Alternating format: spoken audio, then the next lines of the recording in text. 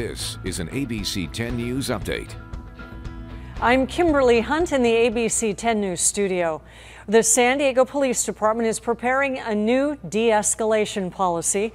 Wednesday, Mayor Kevin Faulconer said he's been working on the plan for the past week. He's been working with SDPD Chief David Nislight.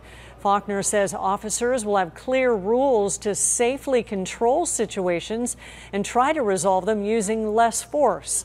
The plan is scheduled to be unveiled next week and will be implemented immediately.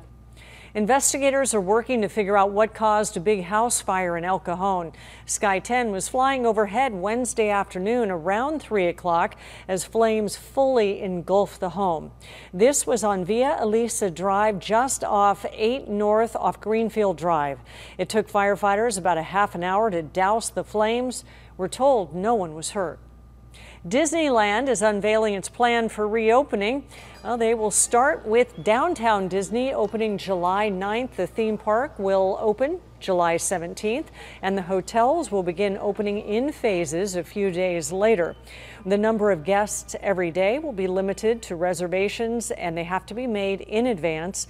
Disney is putting a pause on selling new tickets and passes to help manage the numbers. State and local officials still need to approve Disney's plans.